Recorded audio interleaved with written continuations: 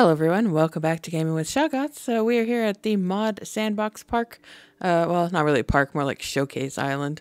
We are here because the first new species for Jurassic World Evolution 2 has come out. It is a Megalodon, which was, I think this mod was originally the first mod I did for Jurassic World Evolution 2 back when it came out as a replacement, but it is now its own new species.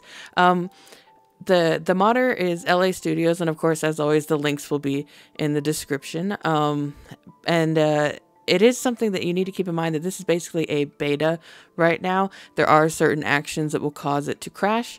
If you just have it swimming around naturally in a cage, you know, without fights going on and without feeding going on, you should be fine. It shouldn't be an issue, but I did have it crash on me, and the modder says that there are definitely some points in which it crashes. We will go over those in just a minute or two, but we're going to release one Megalodon first, and then we'll go over some of the ins and outs of the mods and look at some other skins as well. And then towards the end, I will have a tutorial in case you don't know how to install them. It is just like the installation of the new species mods in Jurassic World Evolution 1. So if you know how to do that, then you should be fine.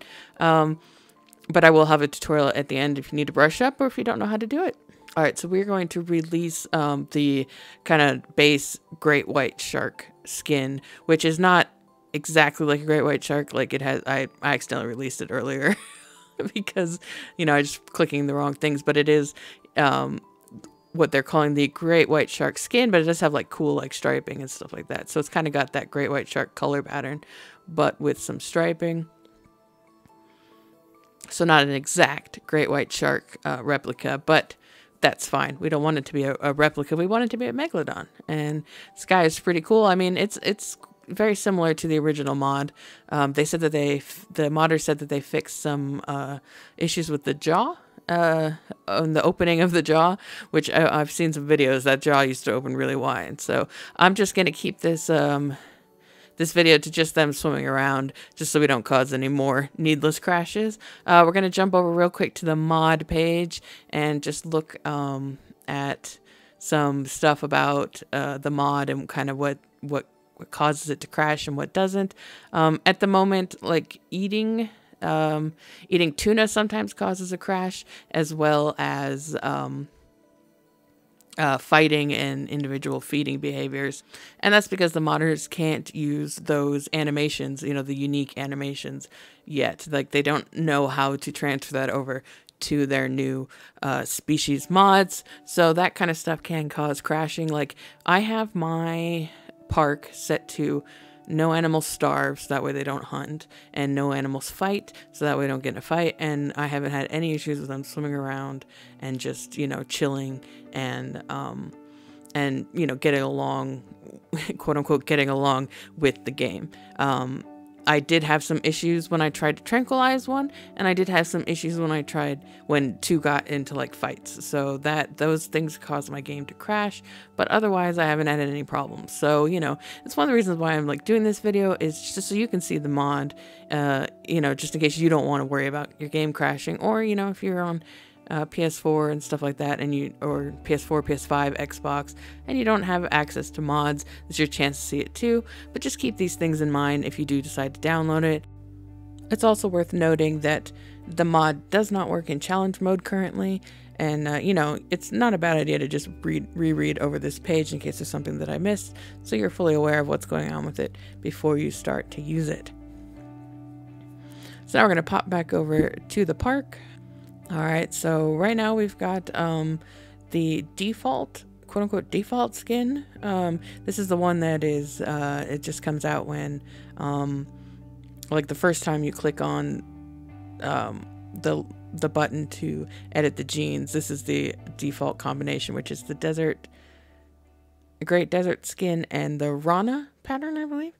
And it gives you that coloring. You can see like the original Great White head kind of has like a different pattern over the head than the other one does. This is the Great White, and the other ones have kind of like the stripes just do like a different design, I guess you can call it, on the head.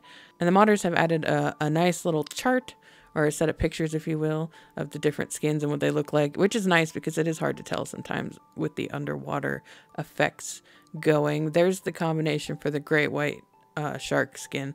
It's the Great Sandy Desert plus blank. The sun-baked one is one of the original looking skins from the original mod as well. So that's really cool. And these look pretty cool. Like, it's a really nice set of skins. Like, the colors are there. You've got like the purple and the green and stuff like that, without it being just like crazy, insane, out there colors. Like the mangrove and the gambia, they look really nice. Like, they have like this greenish gray tone. All right, well, that's going to be it for the showcase of the mod. If you need a tutorial on how to install these mods, they're coming up in just a moment. So otherwise, I appreciate you checking out this video as always, and I will see you next time. And here's the tutorial. All right, so as far as how to install these, it's really straightforward. If you already have the ACSE file installed for other mods, then you don't need to worry about it. Just make sure it's up to date, and you'll be good to go. If you don't have it installed already, you can find a link to it in the Megalodon page, and then you just download it and the Megalodon mod, and then you just unzip them with your favorite unzip program, and both of these are going to get dropped into the OVL data folder. I highly recommend having like a shortcut to it in your Windows Explorer or wherever you use. Makes it a lot faster. But if you don't know how to get there, it's your Windows C file or whichever folder you had it installed in, and then your program files: Steam apps, Common, Jurassic World Evolution 2, Win64, OVL data. And then once you're in your OVL data folder, once you have that open, you just drop in your ACSE, I always get that confused, your ACSE folder. And then with the Megalodon folder, from the main folder, you're going to want to double click to open it up, and you're going to drop the LAS Megalodon folder into the OVL data folder. You don't want all of that. You don't need all of that stuff in there, and it will probably cause your game to crash if you put it all there. You just want that one folder, and the install instructions are in there too, just in case if you need them as a reminder and you don't have the video going. And that's all you got to do. That's it. It is really straightforward, and this is what makes replacement dinosaurs so great, is that they act as their own little game file within the game, and then they don't mess with other files. Real quick, we're going to pop over into the game one more time just so I can show you how you can kind of verify that the script file is working properly. Once you load up the main game and you're on the main main menu screen, if you look over down in the corner, you see a little thing that says ACSE, and then it has like the version number down on the bottom. And that is your way of knowing if that right there is up, then your ACSE script is working fine and everything is good to go. So basically that tells you that if you do have some crashing problems, it's probably because of the mod and not that script file. So that'll do it for this mod showcase and this tutorial. Thank you as always for checking out my video. I really do appreciate it. If you're new, consider subscribing or leave a like, say hello. I'd love to see you around again, and I will definitely be back with more Jurassic World Evolution mods real soon. Until then, have a good one.